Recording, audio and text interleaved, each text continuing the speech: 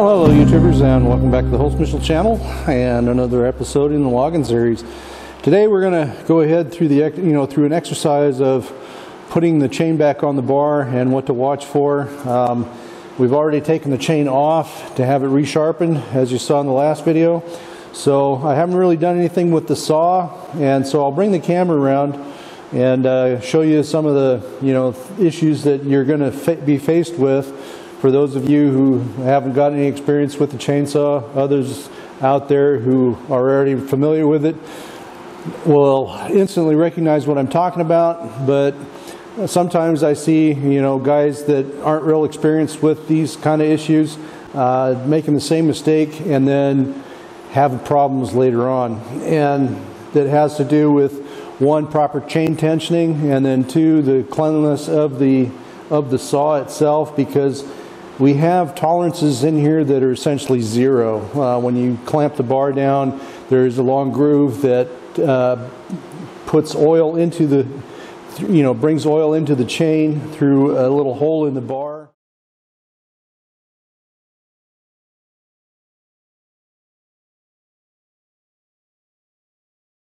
And lubricates your chain, and so that way your chain life is extended, your tip, so forth. Otherwise, on some of the older saws, like on the old McCulloughs, you had a hand pump, and so you were, every so often when your chain would start humping up, you'd give it a few pumps and then keep on going until it was humping again, and then, or sometimes in a big cut, you'd have to, give it additional oil, because the oiler there's in the older saws there wasn't an oiler. You actually had to manually pump, and then as time progressed they came up with the idea, well, let's put an oiler on these things to continually lube the chain.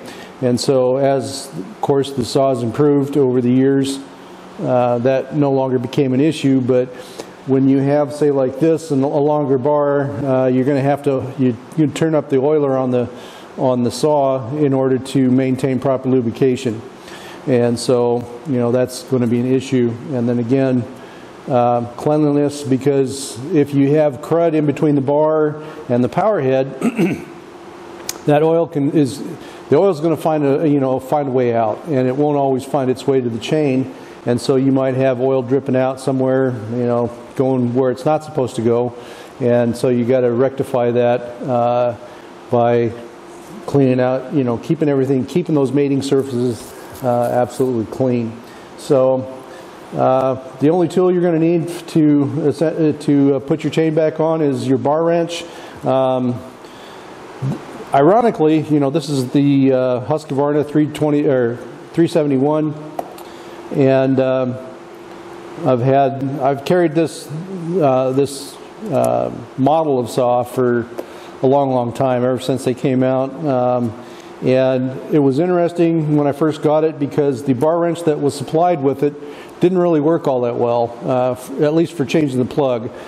Still is the only manufacturer that supplies the correct size of bar wrench, or I should say the socket end of it, that actually works with the Husky 371 and 372, and then still has the 13 millimeter hex head on the other end of it.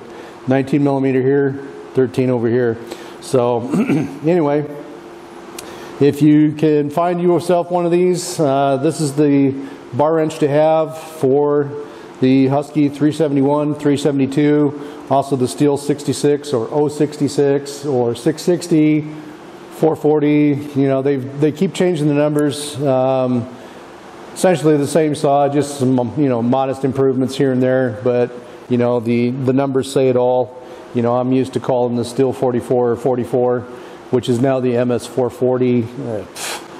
Anyway, I'm ranting, but anyway, let's get on with the putting the chain back on the bar. I'll bring you around here and show you how cruddy these things get just from a few cuts, and then how to mitigate for it, what to do, and how to put it all back together. So here we have our power head, and as you can see, there's all kinds of schmoo in here.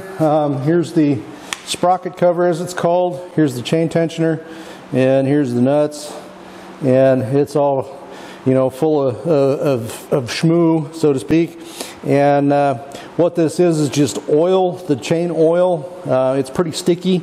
It has to stick or be sticky in order to maintain lubrication on the chain. So that's the reason it sticks, and of course it mixes with the chips that are generated during the cut, and then they accumulate inside this cover. Once in a while you'll have to pull the clutch off. This is an inboard clutch, and they're held on here with a little E-clip.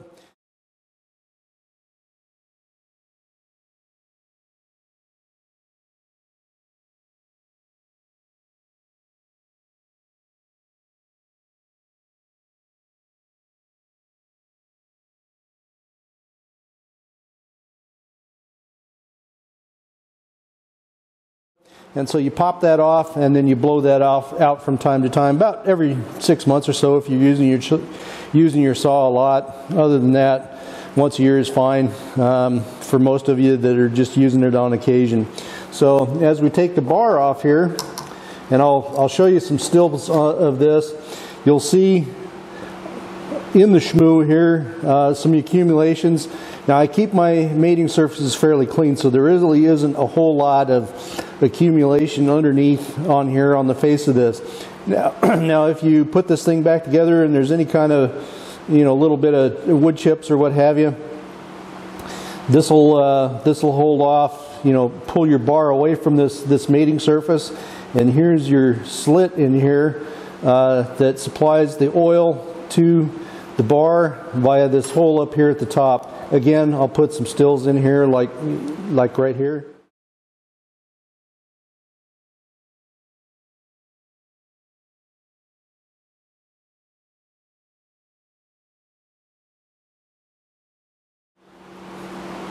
So now you've seen, you know, the hole in the bar and the slit here. So that gives you an idea, you know, where the oil has to come in. And so you want to keep all this as clean as you can. I'm going to blow this out with compressed air here in a minute, and then scrape off the mating surfaces with a fairly sharp tool. And then the groove on the bar, you want to scrape that out too, or in my case I'm just going to use compressed air. I've got it handy in the shop right here, so if it's still on, or I don't know if the compressors are still running. If not, I'll just use a sharp tool. Normally, you know, if you're logging, you'll have your the horseshoe nail on the end of your tape. You can usually run in here and just pull all that shmoo out of there, and you're good to go. Can you run the bar with all that gunk in there? Yes, you can, but you want to make sure that at least around here where the oil pickup hole is, that this portion of the thing is fairly clean, so that way the oil can get in there and lubricate the chain. At some point the groove is going to fill up with gunk anyway, so it really doesn't really matter all that much. Now I've been asked on occasion, you know, the little hole up here at the tip of the bar, I'll show you still right here.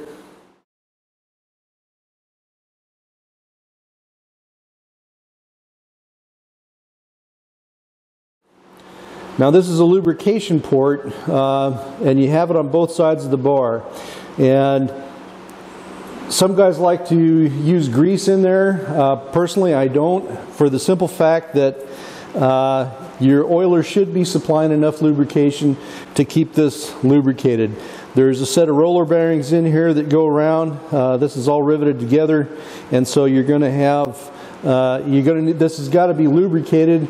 But the problem is with the grease, it displaces the oil, and so by the time the grease is out of there, the oil can't really penetrate, because it's, you know, it's just kind of one of those things where the oil and the grease don't mix well. So if you're going to lube this at all, I would suggest that you go ahead and use the chain oil that you're using to lube this with. You really don't need to, but if you're going to do it, use the oil, or use a very light grease that will mix well with your bar oil. The bar oil, like I say, is very sticky, and so it doesn't mix well with other oils. Now, another question I've also had often come up is for in the wintertime, mixing in old motor oil. Can you do that? Short answer is yes. Do I recommend it? Absolutely not. And for the following reason. As your saw warms up, your muffler is close to your oil tank anyway. So the only reason you really need to mix the motor oil with your bar oil is when you're pouring it out of the jug, so it pours a little easier. Other than that, once the saw is warmed up after that first half tank of gas, oil flow isn't going to be much of a problem, even at 40 below. I mean, I've had that happen to me. The other thing is that some guys will say, well, the oil is too stiff at, you know, that initial startup, and it ruins the pump. Well, no, it doesn't. It's a little stiff, yes, but if you really want to, you know, supplement the oil or make your chain go run a little easier in cold weather, just run a dab of oil on it, and then you're good to go until your saw is warmed up, and then that way you don't have any trouble. So anyway, let me go clean this bar up and this thing up with compressed air if we still have any on, and I'll bring you guys back and show you some of the tricks on how to put your chain on. Well, it looks like the compressors are all shut off, so I don't have the compressed air to blow all the stuff out with, so I'll have to end up cleaning the groove out with a tool. But we got a little bit of shmoo accumulation here, stuff that's, you know, chips that have been smashed in between the mating surface, so we're going to get that off. Now this was on the outside, so it wasn't all that big a deal, but these bars are ambidextrous, which means you can turn them around and use them any which way. You know, if you get you know, one side of the rails gets cut and crooked, you can flip the bar over and you know, continue on cutting. If the other side cuts straighter, then you know, that's what you can do there. And so you don't want to use anything really sharp. You know, a good spatula is good enough to, you know, get the shmoo off. Now you will notice some raised burrs like in this photo right here.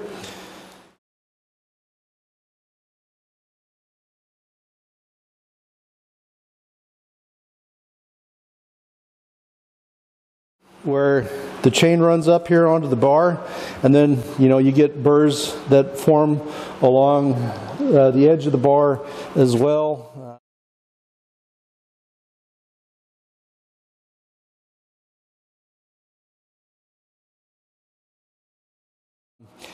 Can you file that off? Yep, you can. You can use a file, however, your file will dull rather quickly because these bars.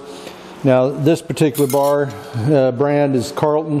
They make a quality product, and so the bar is hardened, which means your file life is not going to be the greatest when you start filing on the edges of the bar with a common, you know, a milled file or a bastard file. You don't want to use too coarse of a file because then you get, you know, nicks in the bar, and you don't want to take off too much, just enough to kind of break that, you know, get that burr off there and break that edge just ever so slightly, because that burr is going to hang up in your cut, and so you want to get that off of there.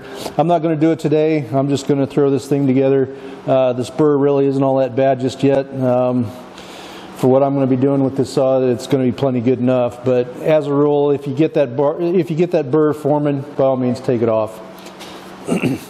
So one of the tools you can use if you have your Leatherman, I'm going to use the saw portion of it here, but I'm not going to run it teeth first because I don't want to gouge the bar. I'm just going to run the back end of it through, pull what little bit of goop is in here out of the bar. Usually the bottom side is where you're going to get the most accumulation, although if you do a lot of top cutting, you might see some at the top. So there really wasn't all that much in there, but now the groove has been all cleaned out. Now, keep in mind there's a million ways you can throw your chain on. The most important thing is that you get the direction correct. I've never put on my chain backwards yet, although I've come real close, but never quite done it.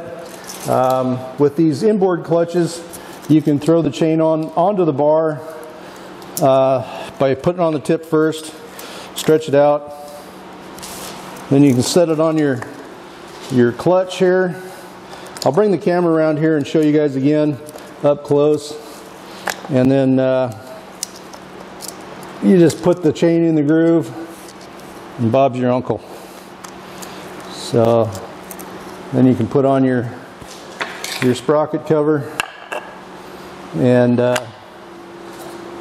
Then throw on the nuts. Like I said, I'm going to bring the camera around here and show you guys again up close and in personal how this can work for you. So let me do that real quick. So here's an instant replay on the previous scene. So we're going to put our chain on. Like I say, make sure that you get the direction of cut right. So when you're looking down on the chain, you want the teeth, the points of the teeth pointing away from the power head. If you're looking at it from on the bottom, then you want the teeth pointing towards the power head. And that's if the chain is on the bottom. So then you just slip it onto your sprocket right here. Let's see, let me tilt this up a little bit so you can see. So then you just stick it on the sprocket, swing it around,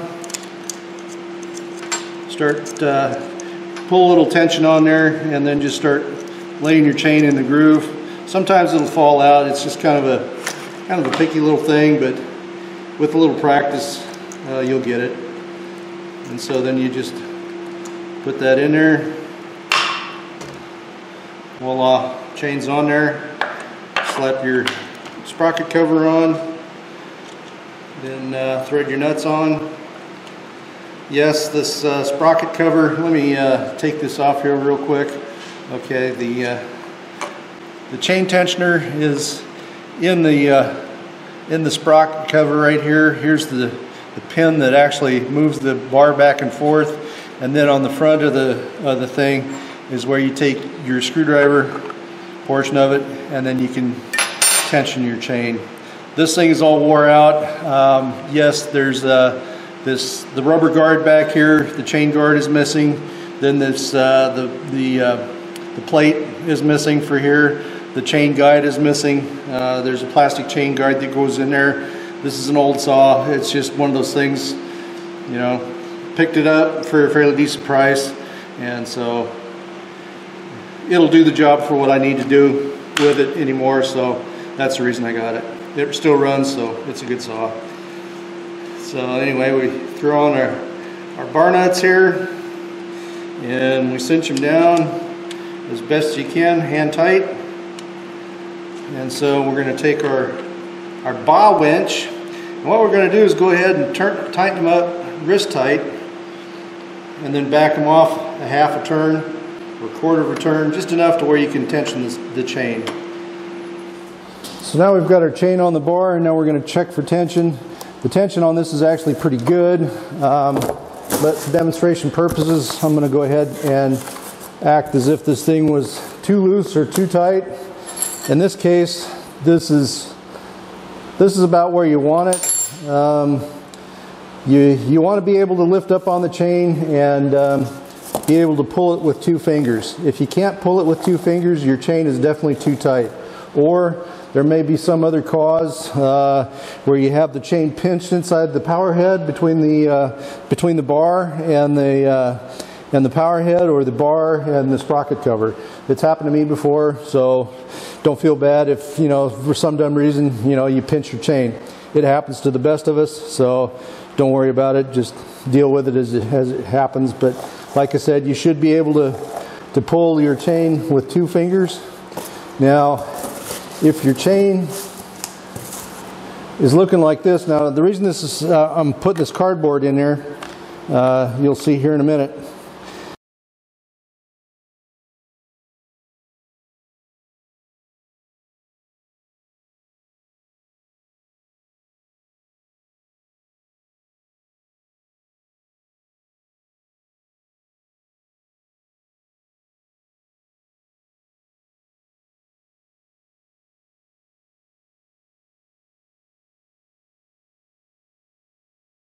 Now, as I just loosened the bar up and it dropped down. So now the chain is really, really tight.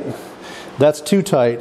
Now, if the chain is too tight, you're going to have a few issues here. Usually up here on the tip of your bar, where this sprocket up here runs too hot, you'll see it smoking. That means the oil is still lubricating, but there's so much heat being generated that it's burning up the tip. And so you don't want to over tighten the chain. Some guys come out with the excuse, well, it'll keep them, if I'm limbing, it'll keep the chain from flipping off. No, it won't. If that chain's going to come off, it's going to come off, and it doesn't matter how tight you run it. If you run it too tight, you're going to be doing damage to your tip, and you're also going to do damage to your crank bearings, your sprockets. You're going to be taxing the motor way too hard. You won't have any power to speak of. You might even be stalling the chain and burning up your clutch. So don't run your chain too tight.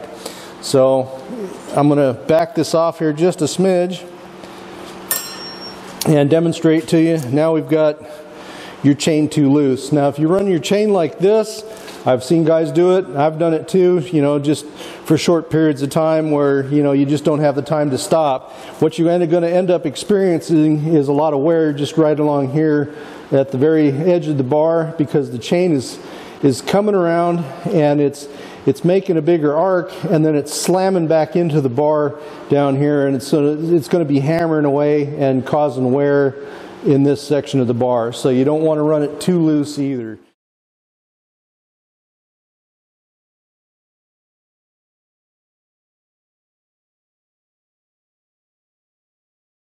So the best way to get rid of that slop is to actually lift the rear handle of the saw and rest it on a surface that is safe, that's not going to dull your chain. And so now, with the bar nuts just barely tightened up, you don't want to run them too loose, because then you're going to run the risk of tightening up your chain too much. And so you want them just barely touching, and so then you run your chain in until you watch it come right up to the bar, and that's where you stop. And then you should be able to snap a little bit of chain there. And I'll make a close-up of this here as well. So there you go. Bob's your uncle. You can still pull, and the chain runs nice and easy. So let me make you a close-up of this and show you up close how this is going to look. So as I said before, lift your saw up, and so that way you have all that bridged weight leaning down. It lifts your bar up in the power head and puts the chain where it's going to be. And as you can see, the chain is hanging nice through. So now we're just going to tighten her up. Now see, if you back it off, then you have to pull the chain again in order to get it dropped down, and you just want it coming up until it barely touches. And once she touches down here along this bottom edge, you're good to go. Just tighten up your bar nuts, and oingo boingo, Bob's your uncle. Well, YouTubers, that's a wrap for this episode of the logging series on how to throw your chain on and tighten it. If there's something in there that you have a question about, by all means put it in the comment section below. There's probably something I overlooked, much to your chagrin. So if I did, by all means, I do apologize. And for those of you who have legitimate questions, by all means, throw them in the comment section below. Other than that, a little bit of traffic, whatever's on your mind, thoughts, critiques, suggestions, ideas, put them in the comment section as well. Or if you just want to say hi and, or whatever. If there's something that I'm missing in this, by all means, let me know. And then that way we can supplement the monologue here in the comment section, so folks that are actually, trying to get something out of this can follow along and then actually get some goodie out of it. So hopefully it kind of helps you guys a little bit. Now, the one thing I didn't mention, the shorter bars, it's the same situation where, you want to, the principle applies to all lengths of bars. So it doesn't matter if you're running this, like this 30-inch bar right here, or if you're running a 4-foot bar, a 42-incher, or just a 16-inch bar. The principle's all the same. Like I said before, if you run your saw too tight, you're taxing the saw, you're taxing the machine, you're putting too much strain on the tips, you're putting too much strain on the crank bearings, you're putting too much strain on the sprocket, the clutch, the whole bit. So the right amount of tension is crucial. If they're too sloppy, then you get a lot of excess wear up here at the tip of your saw. So, and again, lubrication, Not really necessary, because the oiler of the saw should supply enough oil to the tip to where you don't need to lubricate this. And if you do lubricate it, use the oil that you're using in the tank, or to lubricate your saw with, because the grease and the oil don't mix well, and so it takes a long time for that grease to disperse. And by that time, usually the tips are running so hot that you can't even touch them. And that means, again, you're creating some damage there where you don't really want to. So my recommendation is don't grease these, oil them if you have to. So in the next episode of this logging series, we're going to be taking a closer look at the rakers. Of course, the types of chain, this is one of those, as I pointed out in the sharpening video, this is one of those anti-kickback chains. I really don't like these things because they don't really do what the manufacturers claim they do in preventing kickback. There's other ways you can prevent kickback, and that's in the way you file your rakers, and we'll be going over that in the next episode, and using the proper raker gauge for that. Those little gizmos that you get with the saw that bridge over the length of the teeth, there's a problem with those because your bar isn't straight, it's got an arch to it. And so those tools are straight edge, and so you don't get the proper depth between the rakers. Each raker has to be commensurate with the tooth, because the tooth is also tapered to the back, and so as the tooth life shortens, that pitch changes ever so slightly. And if you have one of those goofy bridge bridge guides, you're not going to get a good cut. So anyway, with the next episode, we'll be covering that. So with that, YouTubers, that's a wrap for this episode. Hope you were able to glean a little useful information out of it. If you have any thoughts, comments, critiques, or questions, by all means put them in the comments section below. I realize the monologue may or may not be incomplete, and if there's something I didn't cover, by all means ask a question down below. I'll be happy to answer anything that you guys any question that you might have of me.